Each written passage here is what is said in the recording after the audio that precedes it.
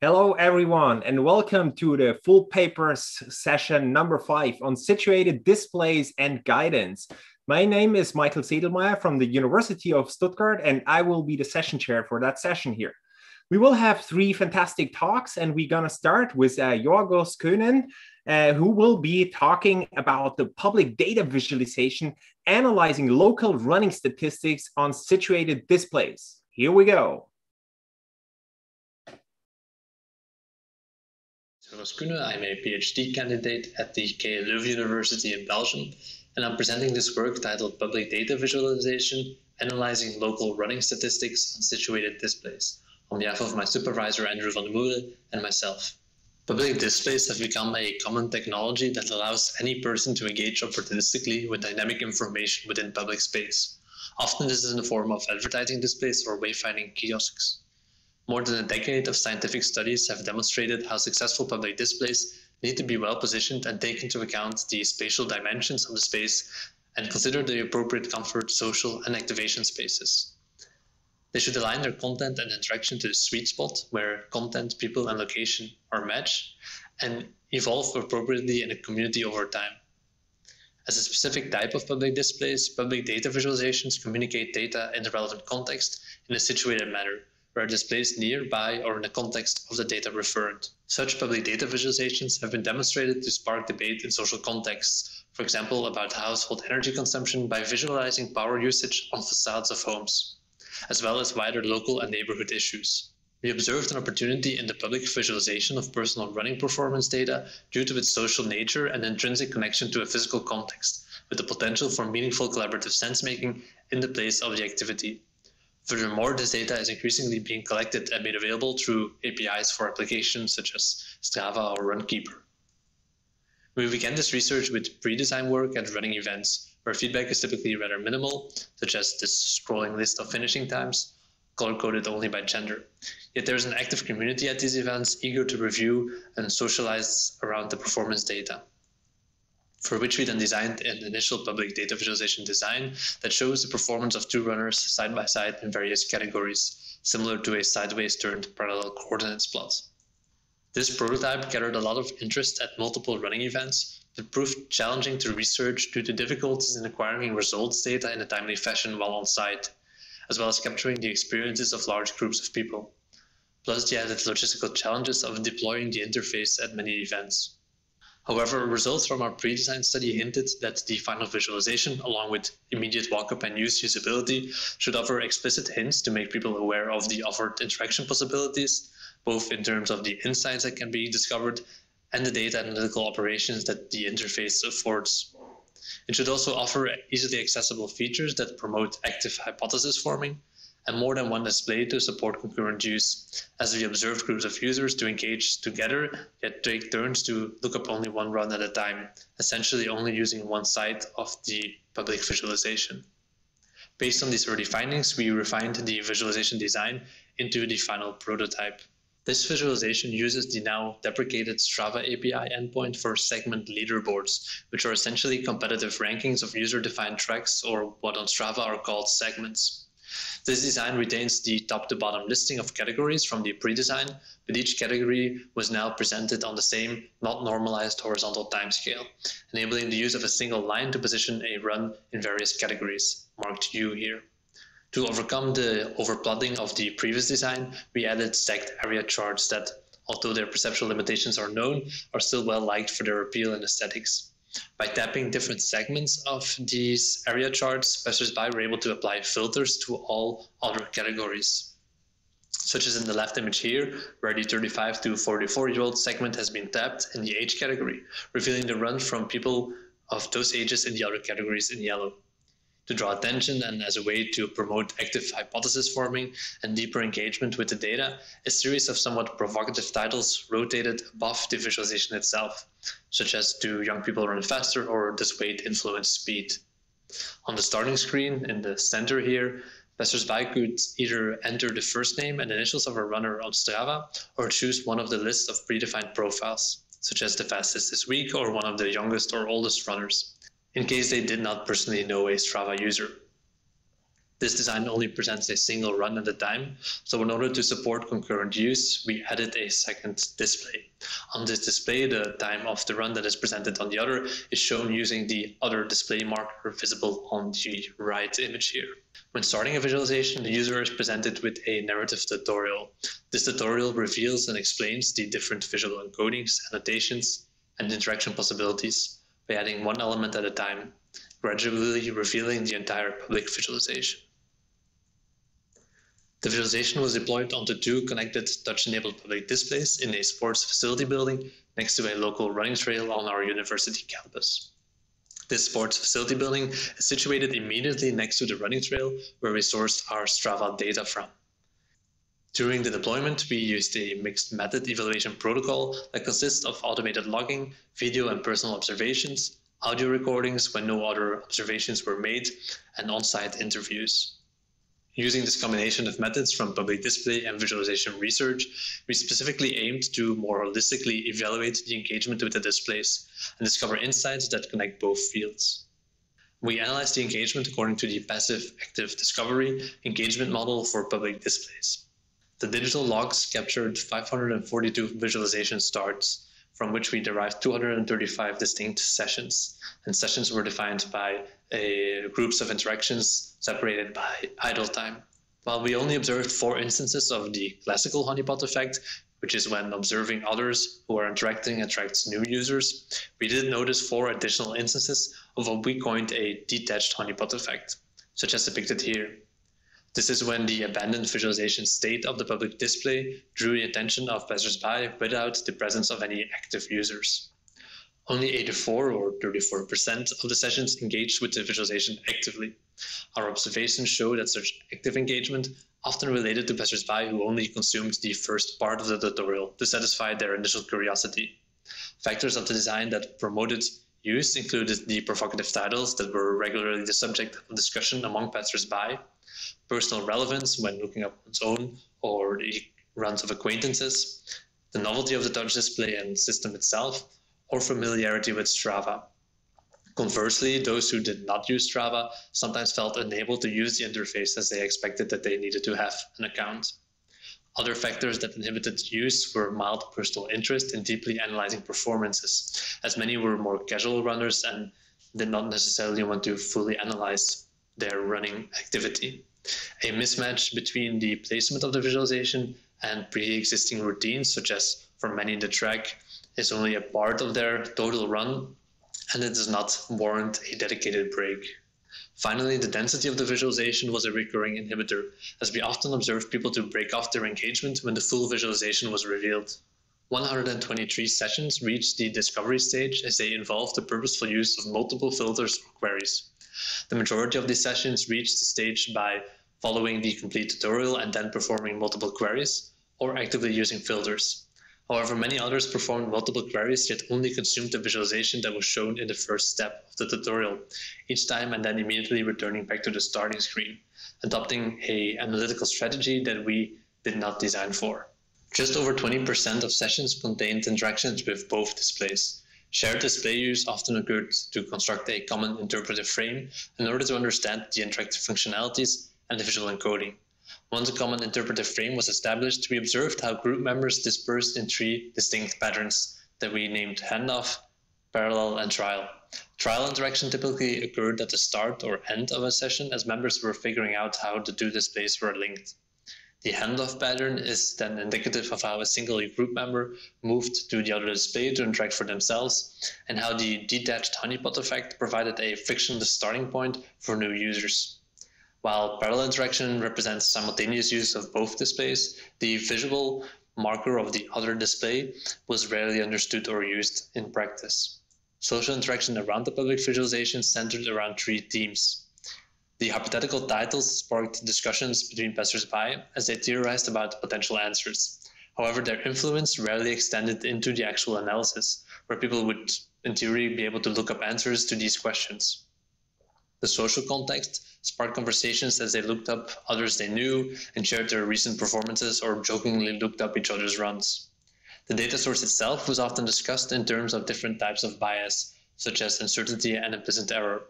Passersby who were familiar with Strava associated it with more competitive athletes, sometimes leading to doubts about its broader relevance.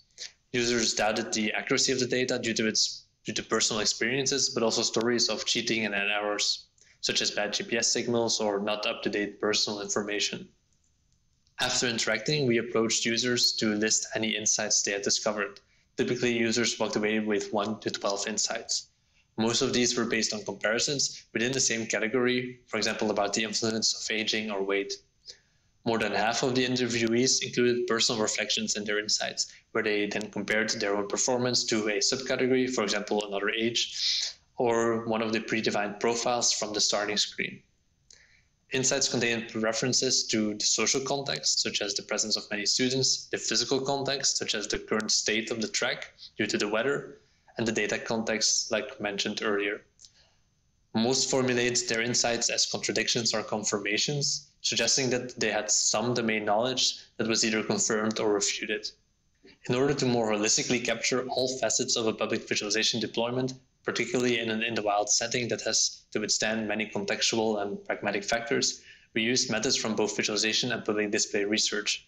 By combining different methods and theories from both fields, we were able to formulate insights that connect both of them. For example, we found that traces of data exploration can trigger a detached honeypot effect, or that titles can be effective entry points that help overcome display blindness. As such, the study demonstrates how models from data visualization and public displays can be combined to provide a more encompassing evaluation of a public data visualization. Our results suggest that our public visualization catered for two distinct user types: those with a personal interest actively queried themselves or their acquaintances, and those with more casual interest mainly used the predefined profiles, situating the visualization either more closely to the actual running track or in a more all-around location would have likely shifted the balance to one of these two user profiles. Critical perspectives of privacy and ethics are even more prevalent in public data visualization, specifically visualizing personal data. As we have found in our previous work as well, visualizing data that refers directly to the community of intended users can cause some embarrassment because onlookers might recognize motivations for exploring certain data. While looking at someone else's performance on a mobile app might be very common, doing so on a public display gains a very different social undertone. Although it was relatively rare and most users did not mind the rather anonymous presentation of personal data, a few reflected on the correlation of potential sensitive information, such as age, weight, or even gender, being so publicly correlated to performances. Although all the presented data was publicly available, there are clearly specific additional tensions in publicly visualizing such data and issues of self-representation and privacy. In conclusion, we presented the design and in-the-wild evaluation of an analytical public data visualization. We think our findings and the concrete takeaways that are listed in the paper contribute to the development of this subdomain. We also believe that there is a great potential in further combining insights from both public display and visualization fields towards making data more accessible in casual and opportunistic settings, particularly where users or community interests are reflected in rich data sources that have immediate relevance to a physical location. Finally, we want to advocate for more studies that go beyond controlled environments, where interest in learning about a topic cannot necessarily be expected, and engagement is more opportunistic. Thank you for watching, and please feel free to contact us to discuss further.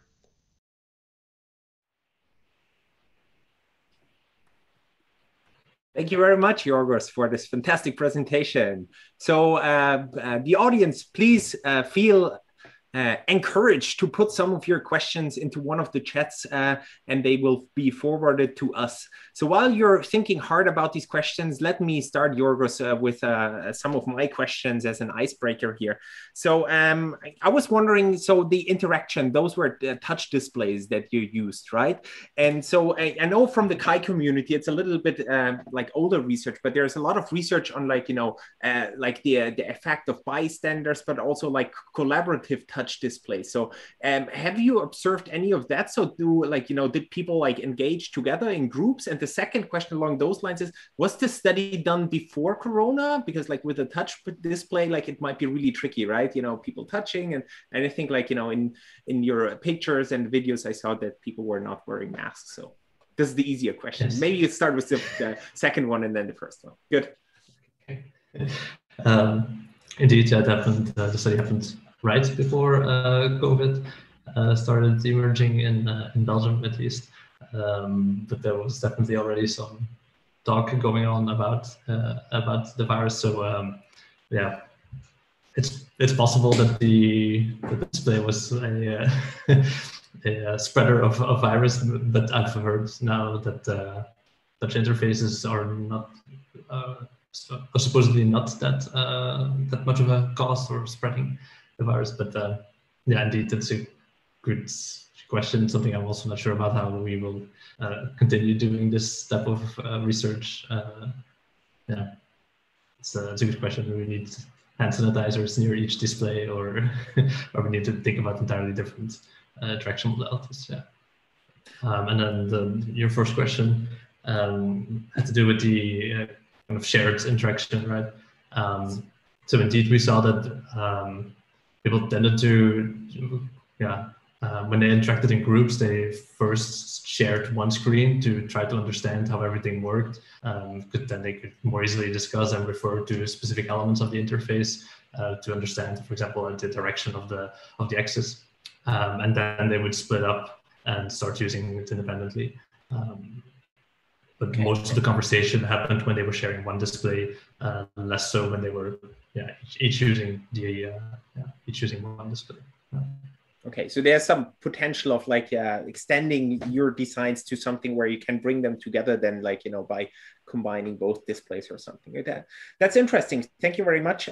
We now have two questions by Wolfgang Eigner. His first question, hi Wolfgang, is related to another question that I had on privacy, which is, can users decide whether their data is included in the public displays or not? No, so we used data that was that they already have publicly shared on Strava. So we just used a regular open, the regular Strava API. We didn't get any specific additional access. So all of the data was that was publicly shared by them was also available to us.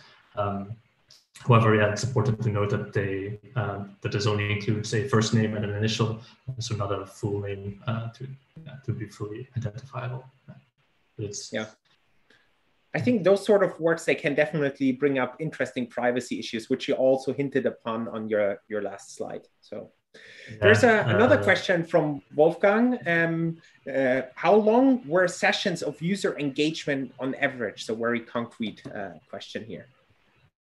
I'm trying to look at the paper. There was a wide range of difference between the sessions, that I can say for sure. So there were very short ones where people just immediately abandoned it after seeing the first part of the introduction tutorial, or when they skipped it, the entire visualization was shown, and then they were often kind of put back by the density of the visualization. But there were also some instances where they spent more than 10 minutes exploring all of the different categories and all of the attributes that they could that were available. So yeah, there was a wide range. Details are in the paper. Yeah. Thank you very much. There's also another question coming in from Alexandra Deal. Thanks, Alexandra. Would you consider your experiment to be a controlled study or a study in the wild? Definitely a study in the wild. In the wild study, we did not invite any participants to specifically come at a specific time or something like that. We have in the past, colleagues of mine worked on what they called a controlled in the wild evaluation, where you invite people but still do it in the wild. But that's not what we did here. So it's all based on people who really opportunistically engaged with the interface or chose not to. Okay, cool.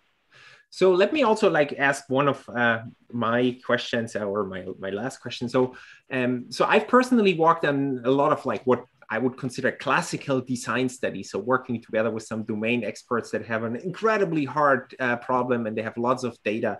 And so the challenges here are mostly talking to these people and overcoming all these pitfalls from the communication on this complex matter. I feel like the work that you've been doing is very similar. It also needs a lot of design thinking, but the instincts and the challenges are different. Have you thought about those two different types of methodological approaches and what the differences are? Yeah, Yeah, we did start with the pre-design that I mentioned earlier. So yeah, and even before that, we had a technology probe that we deployed at one running event. So yeah, we did try to take this iterative process of starting with initially just a probe with very basic visualizations and trying to understand based on that what the interests are of runners first at these events. And then iteratively improving the visualization design. We also did a pilot test before this final deployment. So yeah, I think that for us, that was the main way of working with our experts, let's say, that people using this running track, using this space. Yeah. Okay, so it's like the iterative process is essentially like, very similar then, but probably the difference is like the breadth of the audience and the background. Indeed. So the runners, you have many of them using. Yeah. Okay, cool. Yeah, that's also what we found, that there's a very big difference in how if they're really interested in understanding all of if they're competitively minded and want to understand all of the specifics and really delve deep, or they're more social runners and are more interested in their personal experience rather than yeah. Cool. Okay, so while we were discussing, there was one other question flying in from Wolfgang Eigner, which I will take as the last question before we go on with the next speaker then. Did you consider combining different devices, for instance, like a public display with a smartwatch or a mobile device or something like that?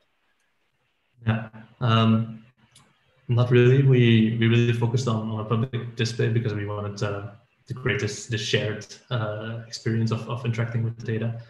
Of course, people use their own personal device during to record the data, but we wanted kind of to have that already exists. We wanted kind of the opposite of this very personal individual experience, something that's more shared and more social, and can hopefully then through this discussion lead to other insights. Mm-hmm. Okay, sounds great. So thank you very much. Please, everyone, join me in thanking Jorgos again for this fantastic talk. I know it's a little bit awkward because we can't see you, but Jorgos, this is the applause for like the millions of people that are out there and have followed this discussion.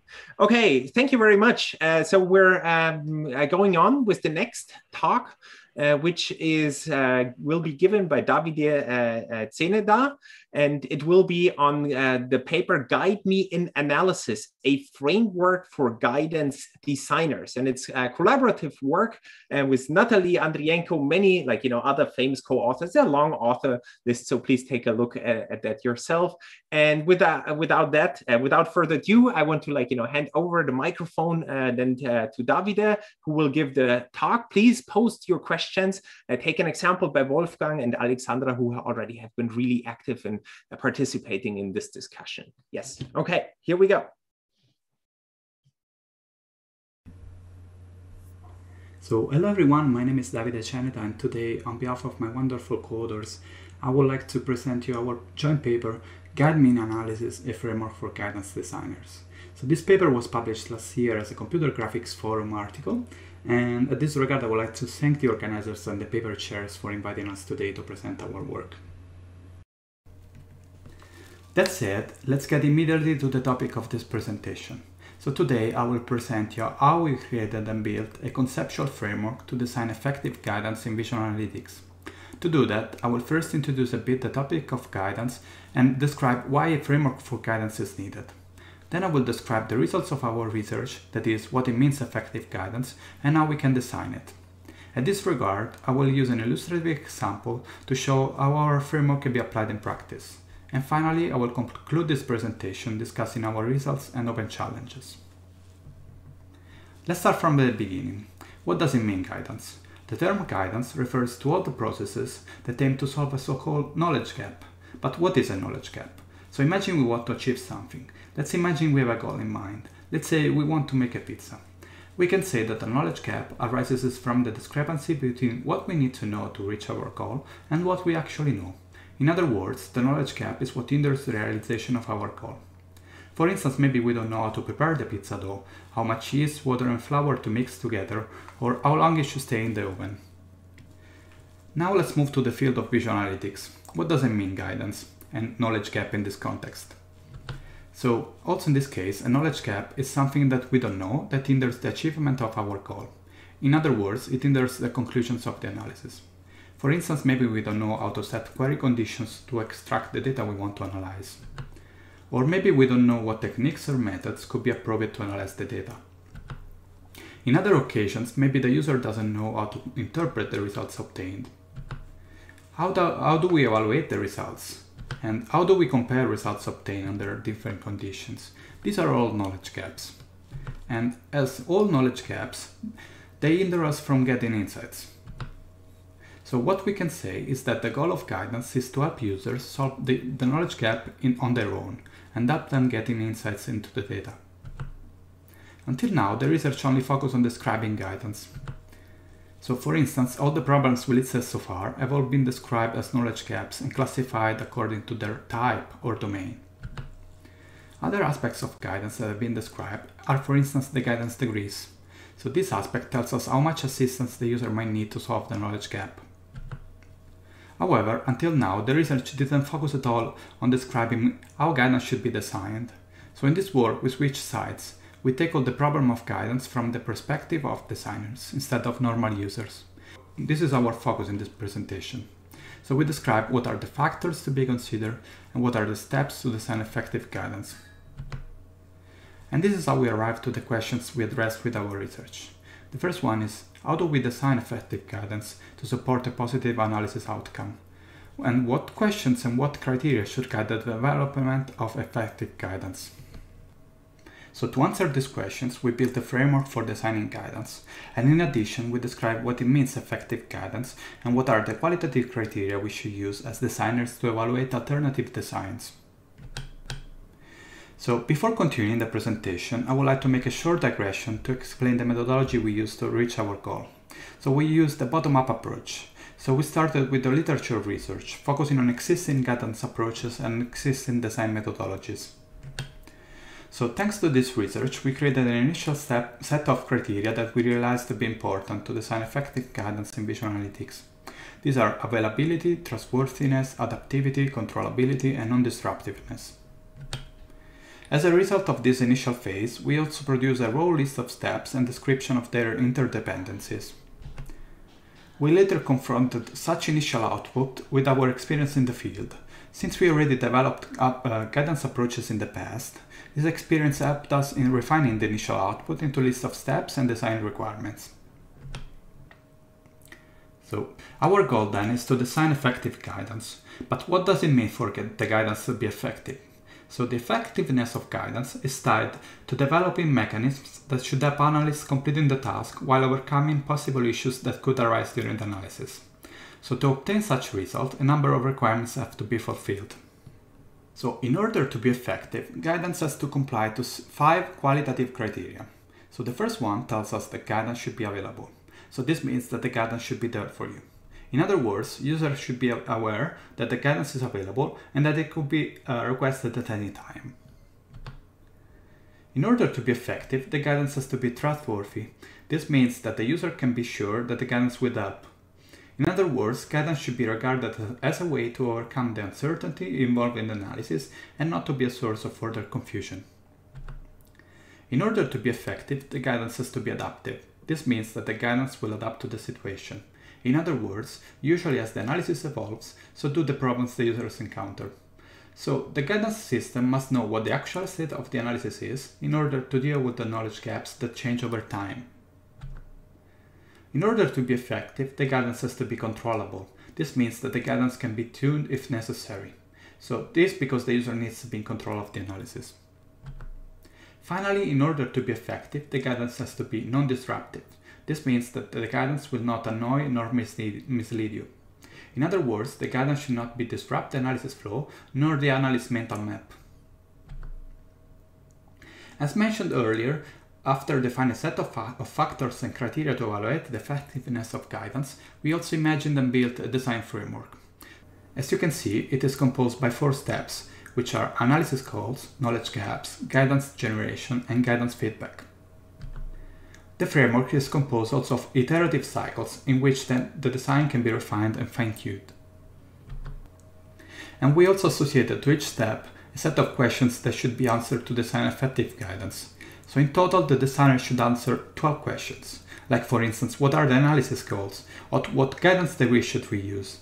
We will get back to this question shortly. So now what I want to do is going through all the design steps and explain them, also answering the related questions. So to help me describe how the framework works, I will use an example. So let's imagine that we want to design guidance to support a task that we call blind source separation. So what task is that? A blind source separation task is the task of separating a series of measurements, like multiple time series, into their basic components. So this process is called blind because we don't want to impose any assumption on the time series in input. This is a problem that is relevant in many domains. For instance, let's imagine that we have multiple sensors recording the temperature of the environment. So the goal here is to extract the measurements and separate them maybe from the noise, for instance. Another application scenario is the one in which we want to separate, for instance, the electrocardiogram of a pregnant woman from that of the baby in the belly. So our goal now as designers is to design guidance to support this task. So how do we do that? So we take our framework and we start from step number 1. So the first step deals with analyzing the requirements of the analysis. Its goal is to define in a precise way the goals of the analysis we want to reach with guidance. So 2 questions are associated with this step. What are the analysis goals and in which analysis phases might occur issues? According to our scenario, the answer to the first question is obviously that we want to design guidance to support the blind source separation problem. Moving to the second question, what we can do is analyzing how analysts typically solve this task, because in this way we can understand what problems might occur. So by interviewing the end users, we discovered that a typical analysis scenario works in this way. So the analysts start the task by using a computer running statistical software like R. The analyst already faces some issues from the beginning of the analysis, because the user needs already to choose the parameters for the algorithms that will perform the separation of the signals. Afterwards, the user is presented with some images representing the components of the initial signals. The user has to analyze these visualizations to see if the results make sense. But the task here presents also some challenges, because the results have to be interpreted in the light of the domain in which the initial signals were captured. So furthermore, the knowledge of the users could play an important role. So novice analysts might encounter problems in this phase of the analysis. The following step for the user is to compare the obtained results with results obtained in past iterations. Also here, the task can be challenging, because the user needs to select appropriate results for comparison. Finally, on the base of the results, the user finally refines the parameters and repeats the process until a good solution is achieved. This is the end of the first design step, which, as we have seen, is focused on providing details on the analysis and the tasks. There are some risks and threats associated with this step, which is mostly related to a bad analysis of the requirements of the task. In particular, the designer in this phase could underestimate, overestimate, or in general misinterpret the goals of the analysis. So, as known from user-centered visualization textbooks, a good suggestion in such cases is to always pursue this step in collaboration with end users. Then we can move to the second step, which has the goal of defining the knowledge gaps the user will probably face. There are also in this case some questions associated to this design step, and the first one is, what knowledge gaps might hinder the prosecution of the analysis?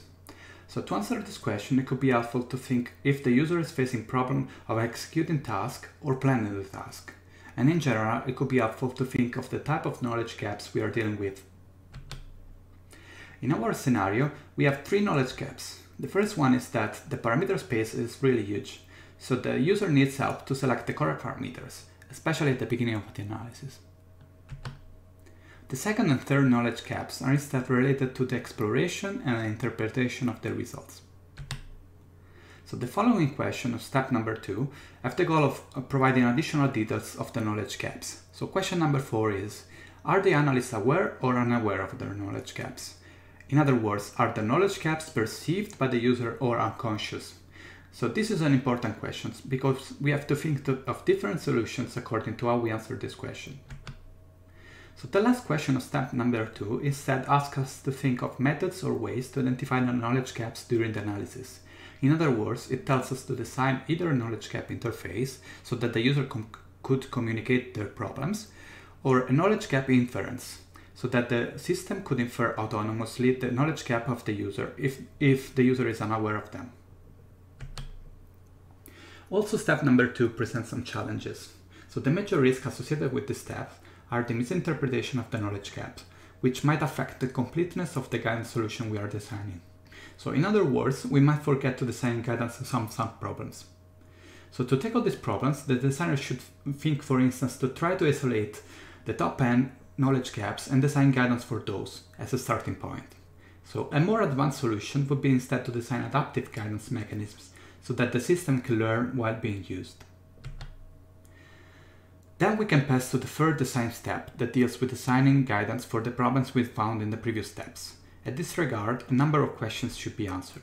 For instance, it makes sense to think of what guidance degree should we use, or what input is available to generate guidance, or what algorithms and procedures are needed to generate guidance, or what visual means could be used to communicate the guidance, and finally, what is a good moment to provide the guidance.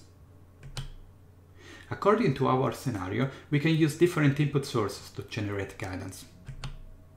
For instance, on the basis of some statistical values calculated at the beginning of the analysis, the system might suggest to the user the most appropriate parameter settings. This kind of guidance can be classified as oriented guidance. The designers also found out that it is possible to use the knowledge of the domain, when this is available, to inform the selection of parameters. With this guidance, we can easily address the knowledge gap number 1. To address the other knowledge gaps, the designers thought to use a machine learning algorithm to classify and group the output of the separation algorithms. In this way, the exploration and interpretation of the results is facilitated. Also, step 3 comes with its own risks. For instance, if we don't design guidance correctly, we might introduce additional biases. Another problem is that we could choose the wrong guidance degree.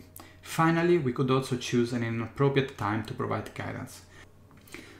Finally, we come to the last design step, which aims to make the guidance as a mixed initiative process. So this step asks us to think of ways to integrate the user feedback into the system in such a way, let's say, to guide the system. In this regard, we should answer 2 questions. The first one is, how can the system derive guidance from the analyst's actions? And we can have 2 options to answer this question. So we can have direct feedback, in which the analyst uses the widgets of the UI to change the guidance parameters directly. Then we can also have indirect feedback. In this scenario, the analyst acts on the data, and these actions affect the generation of guidance in an indirect way. The second question is, what is the direction of the analyst's feedback? Also in this case, we have 2 options. The past guidance, and we call this feedback, or we can ask for guidance in the future, and we call this feed forward. In our scenario, this was done by including the results of the analysis to improve future tasks. So results obtained by the users are reused to improve the classification and the guidance suggestions in the future. So the major risk associated with this design step is obviously that if not done correctly, we would end up with uncontrollable guidance. This is the end of the design. Obviously, the design process is iterative, so we might have multiple design iterations. What we have seen so far is that our framework is general enough to help us define guidance in multiple scenarios. Another thing we can say though is that our framework can be helpful also to classify existing VA approaches and possibly identify ways to improve such approaches with guidance. So this is what we did in the paper. You can find the details there. So finally we come to the discussion of the results. So what we have done is creating a framework to design guidance which aims to be a complete framework. In fact, we try to consider all the major aspects that should be considered when designing guidance. So the framework is an iterative process, so it allows multiple feedback and evaluation cycles. Obviously, it is not perfect, so it will be helpful to evaluate the design choices in real use case scenarios to test their effectiveness. Also, need-finding interviews could be a valuable tool to discover latent user needs and knowledge gaps.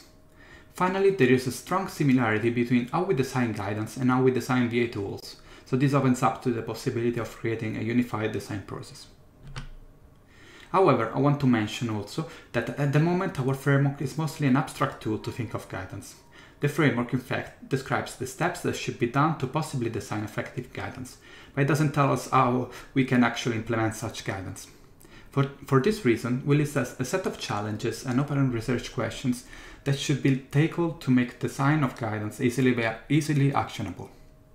For instance, it would be nice to understand how we can measure numerically the effectiveness of guidance, or how do we allow a system to infer knowledge gaps during the analysis. So in the end, I'll leave you with a short summary. In this paper, we built a conceptual framework to design effective guidance. So we reasoned about the meaning of the term effective and listed the set of qualitative criteria a guidance system should possess to be effective. So finally, we used our framework as a descriptive tool to analyze existing approaches, but we also applied it to prove that it can indeed be helpful to design guidance to support a blind source separation task. That said, I thank you for your attention and I'm open to answer your question.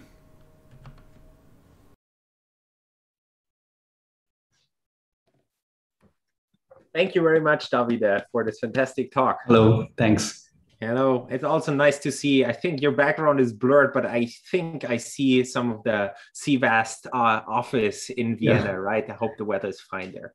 Yeah. We have already a few questions in the chat, and we will start with a question by Wolfgang Eigner. Again, it's actually a question that I also had in mind when listening to your talk. I interpret, Wolfgang, that as like, you know, great minds thinking alike and not the German version, zwei Deppen, ein Gedanke. But okay, here we go. So the question is, inferring knowledge gaps, could you elaborate a bit on the state of research in that area, particularly approaches of automatic inference? Are there any examples of where this is done? He means successfully, not as in the infamous Clippy example of MS Office. Yeah, so thanks Wolfgang for the interesting question. Yeah, there has been a lot of research in this area in the past. There are many, let's say, guidance approaches that try to do that, exactly that. Usually what it happens is that there are some basically knowledge bases where there is the interaction. So basically they use the analytical provenance of other users, and they match these with what the user has been doing so far in the analysis, and then they try to see if they can suggest improvements, basically. So that's how it works, at least what has been done in the literature. It works more or less like this. That is, you match it, you see that something's going on, maybe it's bad, and then you provide suggestion to improve the situation. And yeah, we also elaborate about another possibility, that is that the user himself is communicating the knowledge gap to the system. And in this case, I mean, it's a bit more complicated because, you know, communicating knowledge, it's a bit difficult. There is an externalization process in between that it's not always easy to do. But for instance, there has been approaches like where you do guidance by example. So the user is guiding the system in that case, in this way. So showing sketches, what are you looking for? And then the system understands and provides guidance accordingly. There's another question by Wolfgang, which is very specific. So maybe if you could go to slide 50, I'm not sure if you can share your slides again, but for yourself, there is Q4. Are the knowledge gaps perceived or unconscious, typically aware? So the question is, could you talk about why this is the case? So yeah, in this, so we thought of this framework and then we tried to apply it. And basically, in the first two steps, we tried to understand how users were doing their analysis and figure out what possible knowledge gaps there were, you know. And so when talking with them afterwards, we realized, basically, we analyzed the scenario and we said, okay, but this could be a problem, this could be a problem. And they said, yeah, we are aware of all these problems. And so this is why they were, I brought that they were aware of the knowledge gaps in that case. But there could be also cases, this is a bit more challenging, some cases where the knowledge gaps are not, the user is not aware of them. And yeah. Okay, good. Thank you very much. So I also do have one higher level question. So I was wondering, Davide, in how far the work that you're doing is specific for guidance designer. So essentially you're providing a guiding framework to guidance designer. And I was just wondering, I'm not an expert in that area, but my wife is actually an instructional designer. And it turns out I think they do very similar things. Specifically, the guidelines seem to be very similar, that the design requirements that you also post on one of your slides here. And I was just wondering in how far we could, as a community, just reach out and look into what other people have done, because this is it's not a new area. It has been around for a while, right? And like what we can adopt or at least adapt from them. Have you thought about that as well? Yeah, thanks for the nice question. It's really interesting. Yes. I mean, we didn't invent guidance. Guidance has been going on for a long time. I think it started back in the 80s, something like that. And going to your question and to the work we have done. So in this paper, what we tried to do is not providing guidelines. We are not there yet, but we tried to figure out what are the factors that influence the design process. So this is why we came up with these steps and all these questions. So somehow to give a guide to the designer. The next step would be like saying, okay, in this scenario, you have to do this. It's better if you do that. But we are not there yet. And regarding the interdisciplinary approach, I think it's definitely something we should pursue, because there has been a lot, this concept of guidance has been tackled in many other domains. And when I also try to explain guidance, I use examples from other domains like guiding the cars, so autonomous cars, something like that, or yes, as I did in this presentation with recipes. And there has been a lot of going on in HCI and decision making too. So yeah. Okay, so Natalia, one of your co-authors, also posted a comment / question, which I think goes exactly into that line. Interesting. The framework seems to be applicable to design of various instructions, user manuals, and so on and so forth, or not. This is essentially also what I thought. Yeah. Do you want to comment as well, Davide? For instance, applicable to design of various instructions. I don't know if I understood very well the comment here, but yeah, I think there is a common approach to how we can design guidance, and how we, for instance, create user manuals and instructions and so on. So there is a similarity also with how we design Vision Analytics itself. So we should look into how we can integrate all this stuff into the Vision Analytics process, into the design of the Vision Analytics tools. Okay, great. So thank you very much again, Davide, for that lovely presentation. Thank you also, Natalia and Wolfgang, for the questions. Let's all thank Davide again, and also let me congratulate you on your recently gathered PhD. I think that you got last year, right? Thanks, okay. Yes. And now I think there will be a slide of big applause before I will do the announcement for the next presentation then. Thank you very much, Davide. Okay, welcome back, and thanks for the big applause for Davide's talk. So now we're coming to the last presentation, which will be given by Wook Kim on a fantastic topic, very interesting, on accessible visualization, design space, opportunities, and challenges. So Wook, the floor is yours. The audience, please do post questions if you have some during the talk already.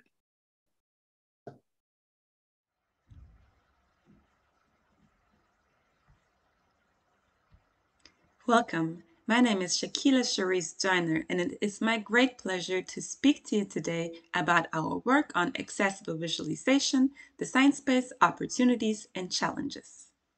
Visualizations have become very popular as a handy tool to communicate data and their implications. They've entered the mainstream and made it to the homepage of your newspaper. The broad public is now used to receiving information through visualizations on the web.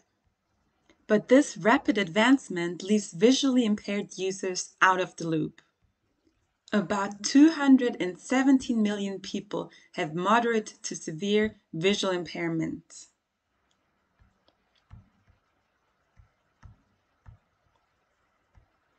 And another 36 million people are estimated to be blind. As simulated in this example, for them getting information from a visualization can be rather difficult. To reach all these people, non-visual ways to engage with the content should be provided. The guidelines to support inclusiveness suggest using alternative text that can be translated into speech. But data visualizations are just intrinsically different from other visual content such as pictures or even videos. Their systematic visual encodings possess a functionality, namely to represent the data in a way that can be processed more easily. This is why the current guidelines and practices just aren't sufficient here. And especially as we are advancing visualizations to become even more widespread, more complex, and more interactive, we can't neglect marginalized communities. We need to explore ways to make visualizations accessible to people with visual impairments. There have been some studies on the topic here and there, but research on accessibility and inclusiveness hasn't kept up with the field's recent advancements. Our survey in this work analyzes the past work and highlights the knowledge gap in visualization accessibility. From 1999 till 2020, only 56 unique research projects that focused on accessibility and visual impairment and addressed the accessibility of data-driven visualizations were published. Most frequently, the contributions were artifacts, so software or hardware designed to make visualizations accessible, for example, by providing a tactile or sonified version of a graph. What's interesting is that only 3 of those papers are from dedicated visualization conferences, including VIS and EuroVis. And when we look at those conferences, we'll find that they provide no specific submission keywords for accessibility. Still, we can learn from these contributions that comprise the current state of accessibility for visualizations in research. We performed a systematic literature review and collected the publications relevant to this topic by querying databases and conferences. We restricted our search to the past 20 years due to the relevance of technical advancements. Research that focused on other disabilities was excluded. For example, we did not consider color deficiency or cognitive impairments which do not affect visual acuity.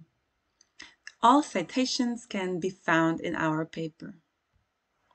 Next, using a grounded theory-inspired open coding process, we analyzed the 56 papers and mapped out the design space of accessible visualizations.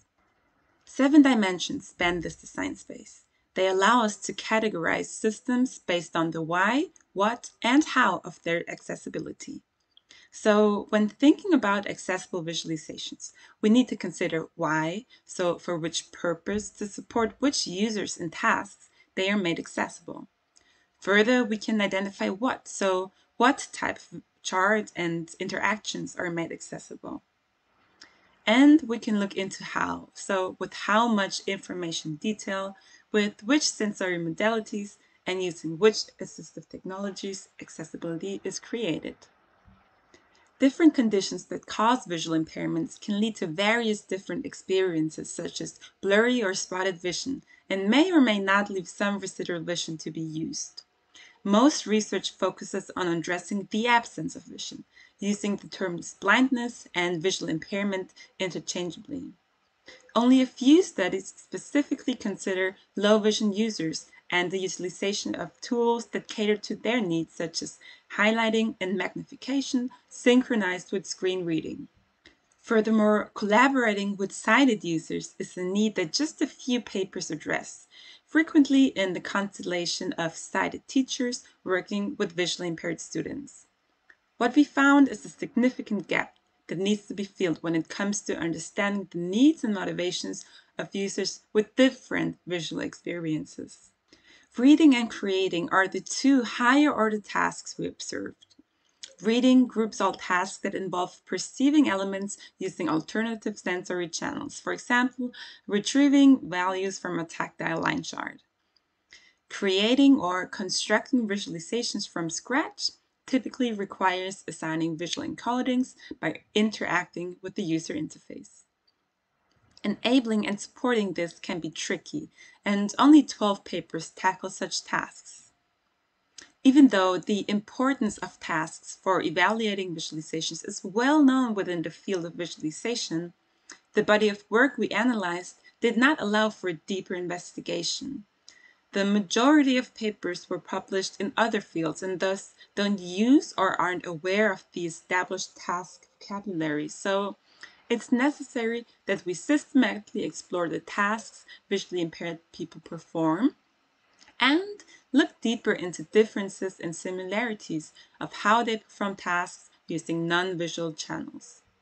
Another dimension to investigate is the chart type, or the variety of charts that can be made accessible. Most systems can only deal with one specific type or a limited set of visualizations, mostly basic statistical plots such as bar charts or line charts. Some tackle somewhat more advanced charts such as statistical maps and network graphs.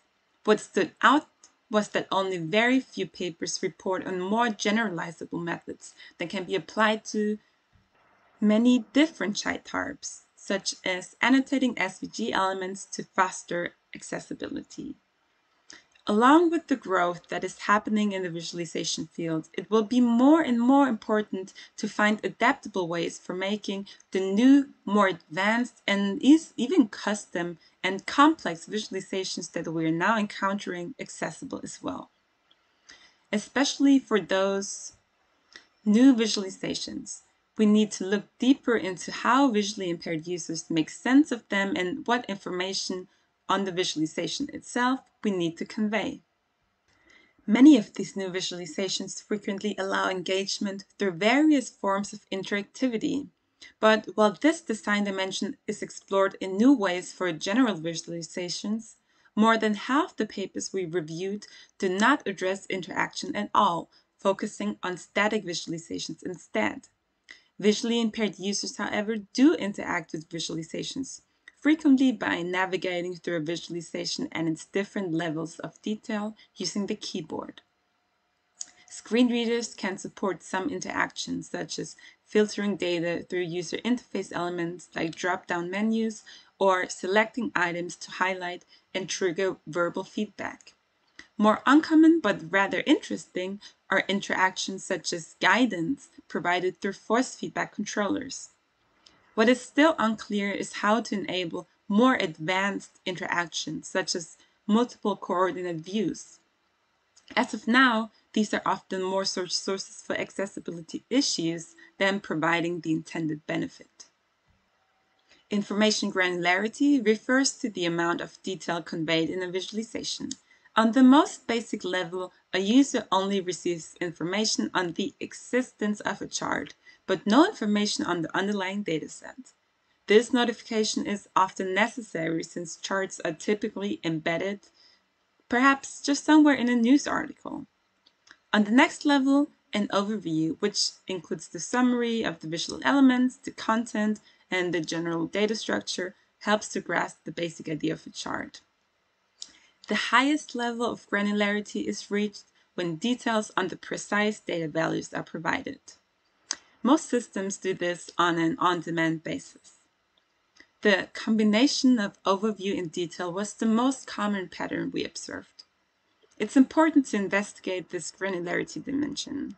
there's currently no consensus and no guidance on how to structure information within each level to support the needs of users that want to engage with the visualization more or less intensely.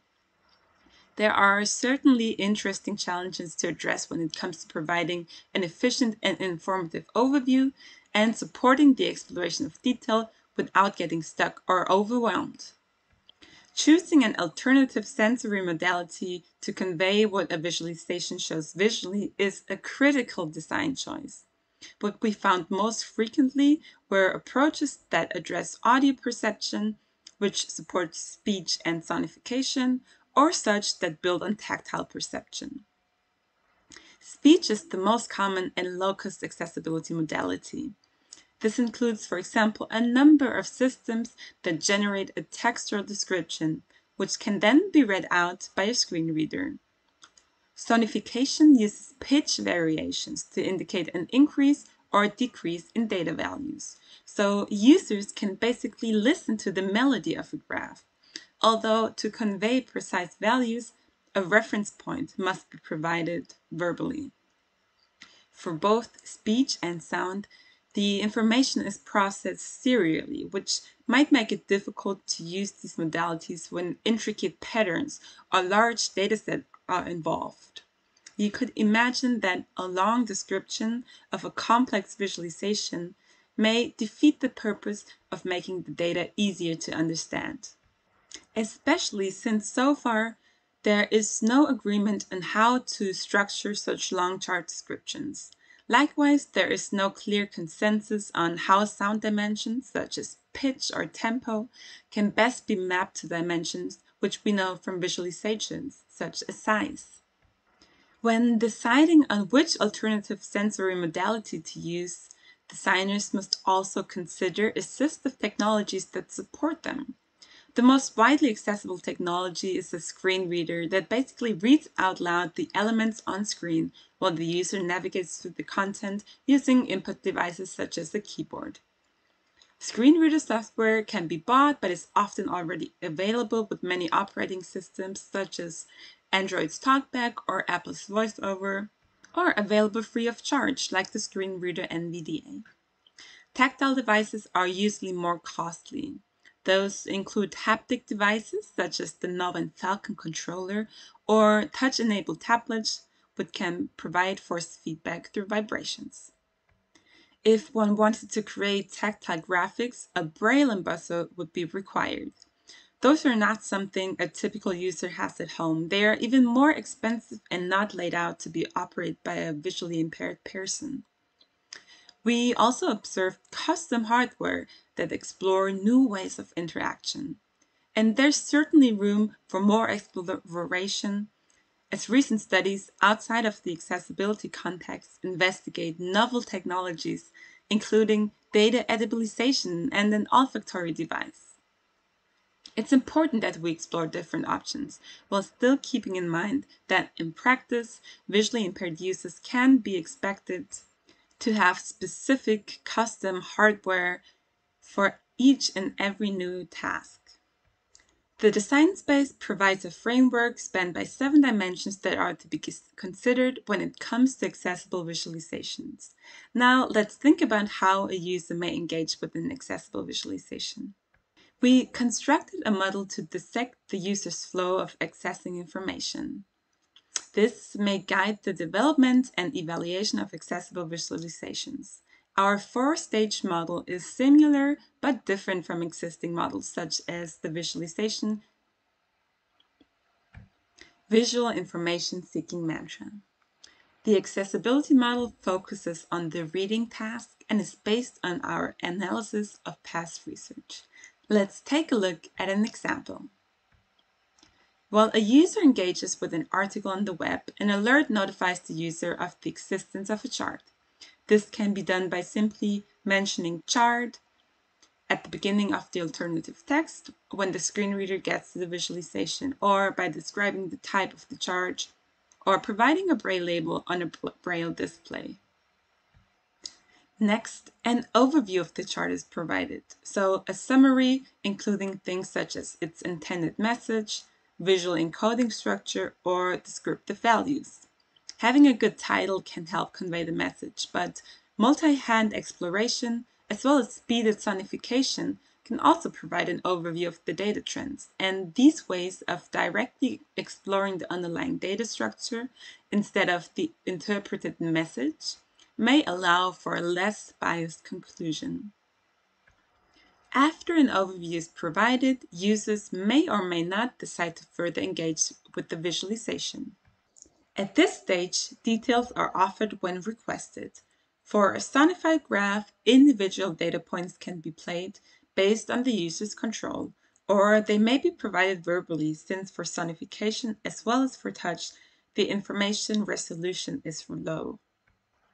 When users are actively exploring the details, the context may be conveyed when necessary. For instance, it can be useful to receive feedback on whether the current pointer is at the starting point or has reached the end point, or what adjacent points to the current focus are. The contextual cues can be given along with the details or triggered only when needed or requested.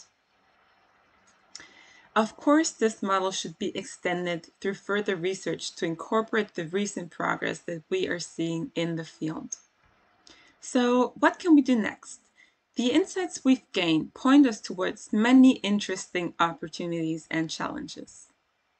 There are plenty of opportunities, for example, in exploring design principles for supporting users with some remaining vision or with specific types of visual impairments. How can we personalize assistive technology to support different experiences? How feasible is it to provide additional visual aids such as magnification and contrast enhancement, even flickering and glow, instead of just substituting visual perception completely? Another important aspect for inclusiveness that needs to be advanced is the ability to interact with sighted colleagues, peers, and teachers. The role and responsibilities of sighted stakeholders need to be characterized, and visually impaired users should be supported in creating visualizations for an equally broad audience. We need to research the exact needs for creating visualizations, as well as the ways in which more advanced visualizations can be created. In fact, building knowledge beyond simple visualizations is an important challenge to tackle. As of now, there are still many visualizations such as tree maps and complex interactions that are out of scope for visualization accessibility. We could leverage existing visualization and interaction taxonomies to assess what additional support would be necessary. Other challenges we need to tackle are exploring generalizable yet affordable approaches that are feasible to be applied beyond the research setting, automating the process of making visualizations accessible, and leveraging low-cost and commonly available mediums are of interest here. We encountered some approaches that attempt to automatically provide chart descriptions, which were at the preliminary stage, but nevertheless important to tackle issues such as supporting interactive visualizations where views are constantly changing. In general, natural language generation can be an inexpensive alternative to more expensive or custom hardware, and approaches such as question and answer could be refined to optimize exploration for various levels of interest in detail. A third space for opportunities lies in expanding on the established visual perception framework by reusing systematic approaches that have been applied to visual perception to understanding other modalities. For example, when designing auditory visualizations, researchers can classify, characterize, and evaluate the different auditory channels by drawing parallel effectiveness and expressiveness principles. And yes, while it is useful to understand each sensory modality on its own, there is so much we still need to learn about the trade-off among multiple related modalities. For example, how about conducting comparative studies to see how one modality may outperform another in specific contexts or on certain tasks? In our work, we provide an overview on visualization accessibility research over the last 2 decades. We mapped out a design space of accessible visualizations, including the 7 dimensions: users, tasks, chart types, interaction, information granularity, modality, and assistive technologies. Based on the past research we reviewed, we proposed a model to support accessibility and outlined the opportunities and challenges to inform future research in the domain. We are hoping that our work motivates more research into inclusive and accessible visualizations.